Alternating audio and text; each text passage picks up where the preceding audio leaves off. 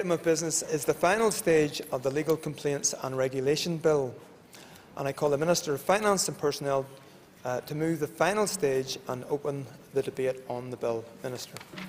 Thank you, Mr Deputy Speaker, and I beg to move that the final stage of the Legal Complaints and Regulation Bill do now pass. Mr Deputy Speaker, I welcome this final opportunity today to speak about the Legal Complaints and Regulations Bill, a bill which relates to certain aspects of the regulation of lawyers, in particular how complaints against lawyers are handled and are overseen. The new statutory framework for the legal complaints sets out in this bill, coupled with the enhanced oversight from a Legal Services Oversight Commissioner, will, I believe, be of considerable value for consumers in Northern Ireland and for those people who avail of legal services. The scheme set out in the bill will shift the responsibility from complaints away from professionals, from the lawyers, and more into the hands of laypersons. This was the key message that came out of the Bain report.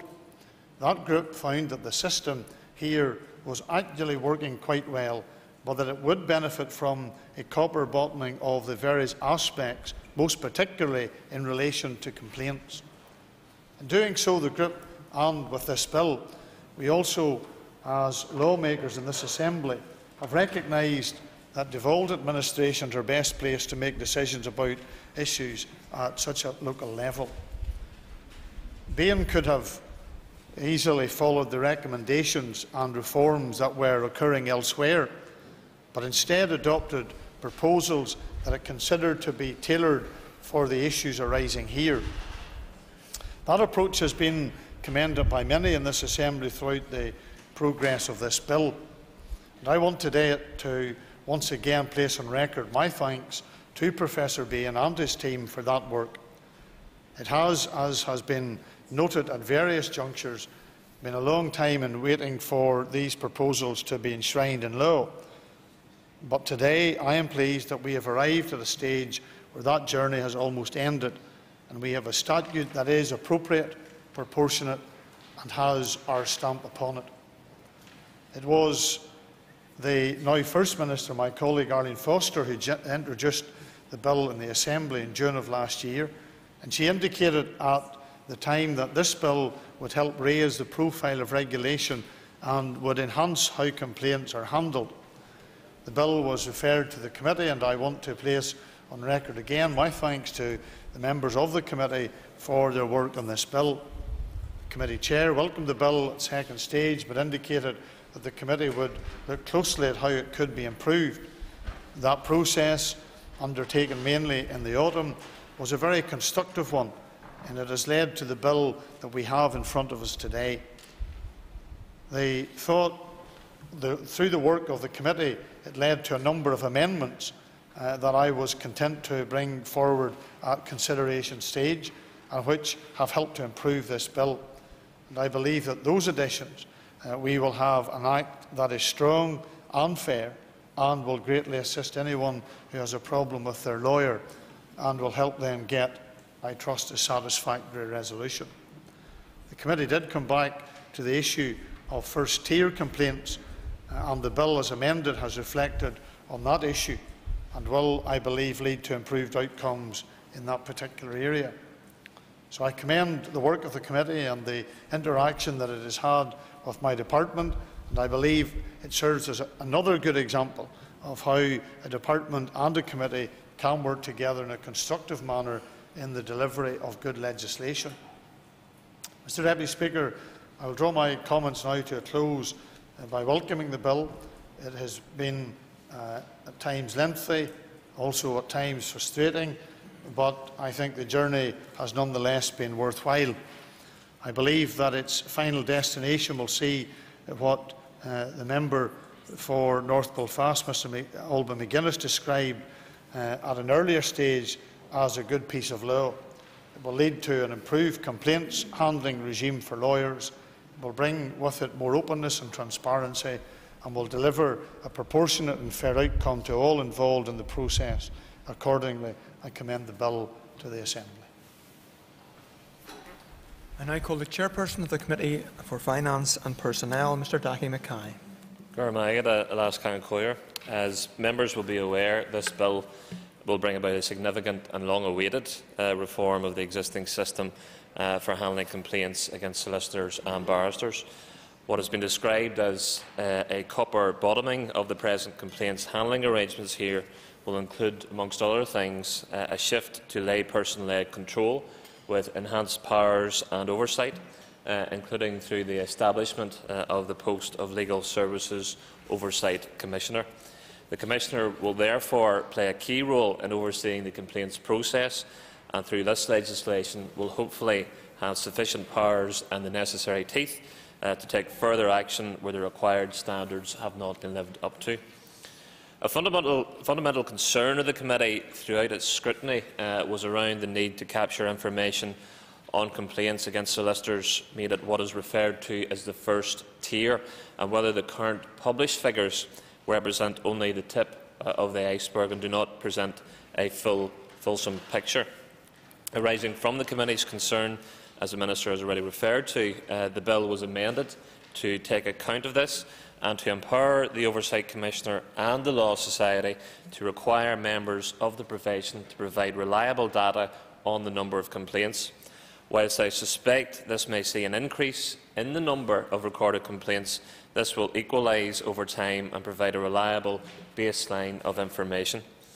This primary legislation will also lead to important subordinate legislation, including in terms of the levy that will be payable by barristers and solicitors who will fund the costs of the Oversight Commissioner's office.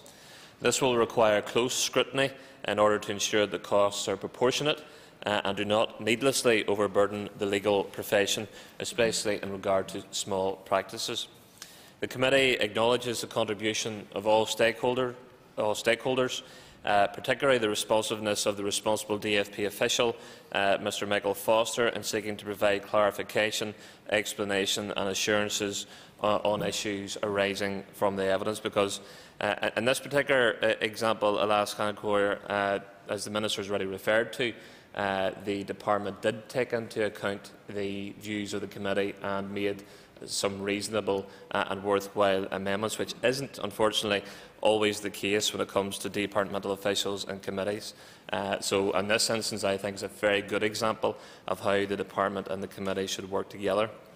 Whilst the Committee was prepared to bring forward a number of amendments to strengthen the bill, the productive relationship between the Committee and the Department resulted in the necessary amendments being tabled by the Minister. I believe that the additional amendment from the Committee to provide for a statutory review mechanism will also offer a further element of assurance. The bill also reflects changes that will support and facilitate the legal profession in terms of placing a greater emphasis on client care.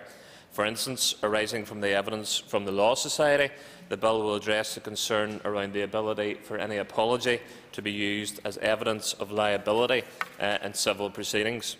This will make it easier for lawyers to apologise to their clients where things have gone wrong and where the necessary standards have not been met, and I am sure the members will accept that in many cases when something has gone wrong, a genuine apology is often enough to satisfy the complainant at an early stage. Finally, in terms of effective scrutiny, I consider that the experience of this bill demonstrates how constructive engagement assists the legislative process and provides better laws for our citizens. This should be seen as another example of how this locally elected institution is delivering solutions tailored to local circumstances. In Alas Khancoir, I acknowledge that the new arrangements provided for in this bill will take time to bed in. Therefore, I will look forward with a keen interest to the implementation of the legislation and the outworkings of the statutory review, which will provide a further opportunity for the Assembly to scrutinise progress in this important area. I call Ian McCrae. Deputy Speaker, and like the Chair, I'll be brief, if not even less to say than he did, given that he has the function of the Chair to go through the details. So I will resist that, but I think it is important that, joining the comments of the Chair, that this is, I have no doubt, in scrutiny terms, certainly in as long as I've been in Assembly, it's certainly evidence that the good relationship between the department and the committee, and the work that went on in respect of ensuring that any concerns that the committee had and the stakeholders that came before the committee had were being listened to and addressed by the department. So I think it's important that we do again put that on record in respect of how that the committee and the department can work together to deliver a good piece of legislation. As far as this bill is concerned, and again the Minister has outlined, and I don't want to regurgitate things that have been said, but something that I liked what Alban McGuinness said in his comments in a previous debate on this matter was that this is a local bill, and it's a local tailor-made solution in dealing with legal complaints here in Northern Ireland. And I think that's an important aspect of this bill. But all in all, I have no doubt that when the bill does come into law, that the bill will make a major difference in how legal complaints are dealt with here in Northern Ireland. So I hope that this passes through the final stage. I call Leslie Cree. Thank you, Mr. Deputy Speaker. And I am pleased to be able to speak on the final stage of the Complaints and Regulation Bill here today.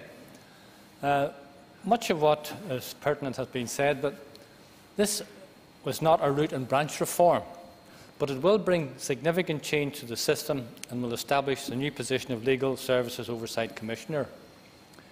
The committee has taken evidence from interested stakeholders and published its report on the bill last December. As I said at the consideration stage of the bill, the detailed scrutiny by the committee has resulted in a range of issues being raised with the Department for clarification and improvement. Satisfactory amendments were made which improved and indeed strengthened the bill. One such amendment, and it's been referred to already, was the discovery of information on first-tier complaints, which I believe is very necessary. The committee's scrutiny of this bill has been an excellent example of how a department has worked with the statutory committee to improve draft legislation. I would wish to record my thanks to both the committee staff and indeed the department officials for the excellent way in which differences of opinion were resolved. Mr. Deputy Speaker, on behalf of the Ulster Unionist Party, we will support the final stage of this bill. Thank you. I now call on the Minister of Finance and Personnel, Mr. Mervyn Storey, to conclude the final stage.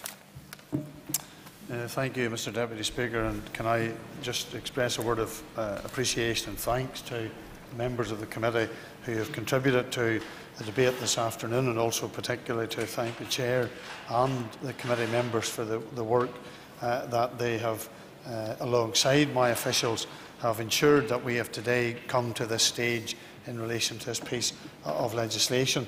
I think it is an example, and I've said this on other occasions, when we do set ourselves to bring forward legislation, that there is a relationship between both the department and the committee in relation to ensuring that we have an outcome. I do take the point that has been raised by Mr. Cree in relation to not being root and branch. However, I do think that it is a good start. I think it is the right place where we have commenced in relation to what was needed, and I look forward to seeing royal assent being given and this becoming legislation. So therefore, a word of appreciation also to my own officials for the work that they have done in relation to the work that they had to bring to the committee, and also in preparing all that was necessary in regards to the work here in the House, and I want to personally thank them for that work that they have done. And so therefore, Mr. Deputy Speaker, I thank all concerned and I commend the bill to the House. Members, the question is that the Legal Complaints and Regulation Bill do now pass. All those in favour say aye. Aye. Contrary, no. The ayes have it. The ayes have it. Can members take their ease for a moment before we move on to the next item of business?